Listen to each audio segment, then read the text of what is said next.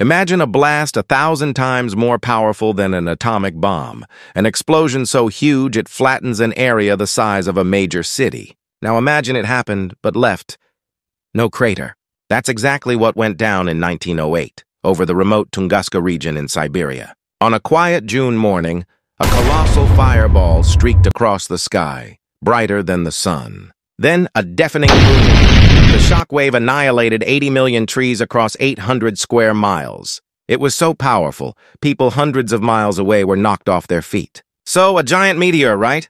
Well, that's the weird part.